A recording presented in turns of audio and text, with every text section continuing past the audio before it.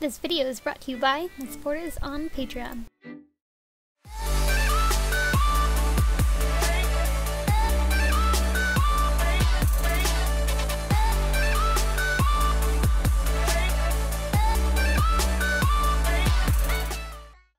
Hi guys, I'm here with another video in my Brigitte worklog series, and in this video I'm working on her hip pieces. All of these patterns and templates are available on my store Envy or Etsy if you prefer shopping there or need to use PayPal. To start off, I'm taking my templates and tracing all of them out onto 6mm EVA foam.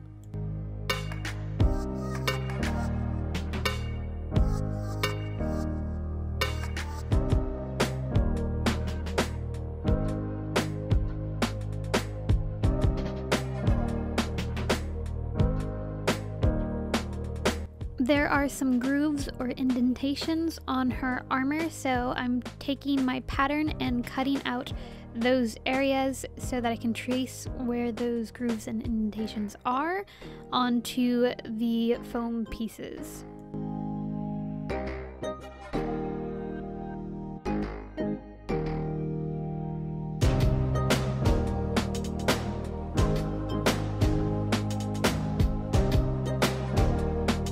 Once all of the pieces are traced out, I go ahead and cut it out.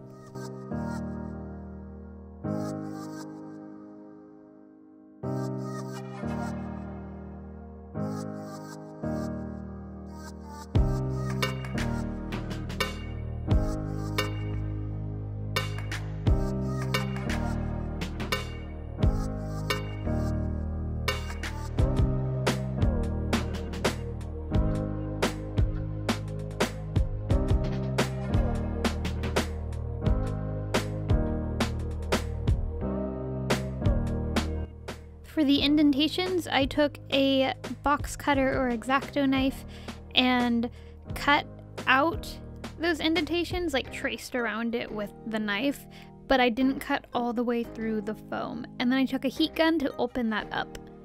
You just want to score the foam, and while I was heating that up, I went ahead and heated the whole piece up to shape it and make it a little bit more rounder and curve around my hip the way her armor does.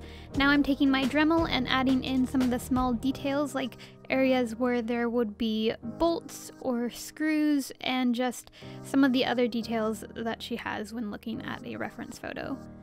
I also Dremel around the edges to smooth that out, and some of the edges are beveled. You're going to have to look at a reference photo to figure out what these are, but I found that all of her edges on this piece are beveled except for the edge that is where the top section will connect to the lower section. So to create that bevel, I went ahead and used a pair of scissors to remove most of the excess, and then took a Dremel to smooth that all out and further bevel it.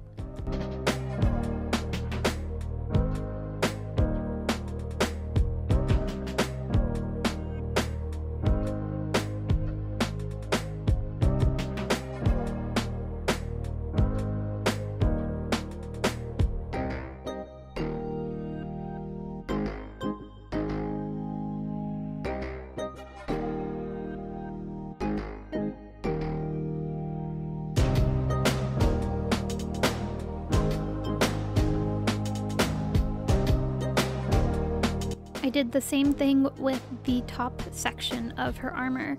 For this, I found most of this wasn't beveled, so I just kept it as is and smoothed out the edges so that it would look nice. And then went back to adding some details that I had missed on my first go around. And now it's time to attach the two pieces. So to do this, I took a bottle of contact cement and followed the instructions on the bottle when it came to how to adhere the two pieces. Basically, that's just applying the glue to both the pieces and then waiting for that to dry a little bit so that it gets tacky and sticking them together.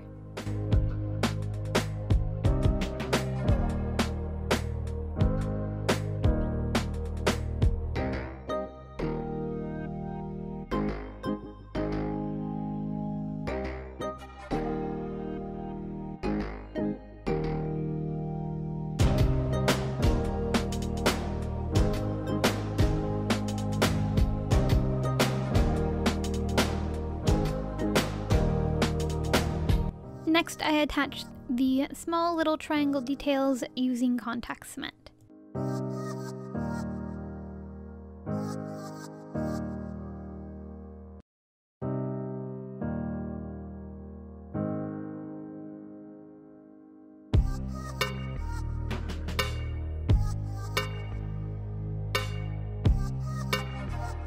Now that all of the pieces were attached, I used wood glue to prime the piece. I did about 3 to 5 layers, and I made sure to let the glue dry completely in between each layer.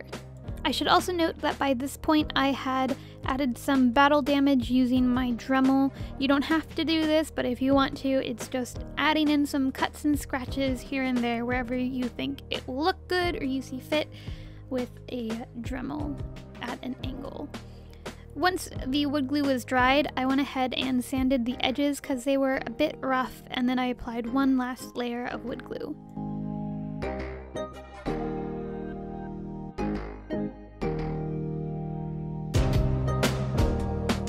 Now it was time for painting. I used acrylic paint to paint this entire piece. I started off by painting the silver and did quite a few layers because this was pretty transparent and it didn't have a lot of like full coverage, so it took a bit of work, but it eventually got there. Spray paint might be easier if you prefer that, but the weather just wasn't ideal for this.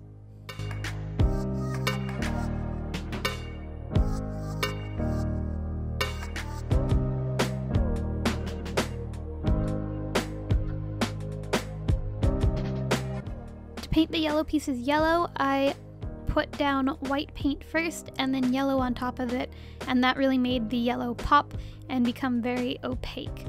And the last color I added was this kind of silverish white color to the sections that you can see here. You're going to want to look at a reference photo when painting.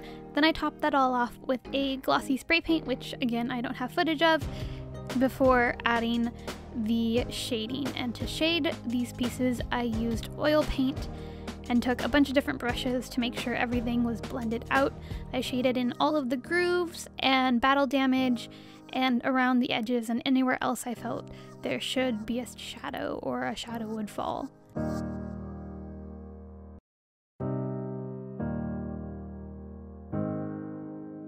A last minute thing I had to add was this detail on the side of the hip pieces that I almost forgot about.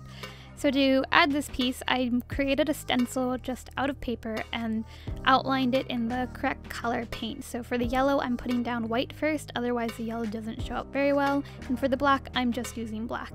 Once I have that outlined, I go ahead and fill in all of the pieces, and I do a couple layers of each. The white is probably going to take more layers than the black, and once the white is dried, I go ahead and apply the yellow right on top of that and do a layer or two of that. And then I reshade the areas that I had to paint over because I almost forgot this piece, and then top it off with a glossy spray paint, and that's it. I hope you guys enjoyed this video and found it helpful. I'll be back with more videos. Bye! Thanks for watching.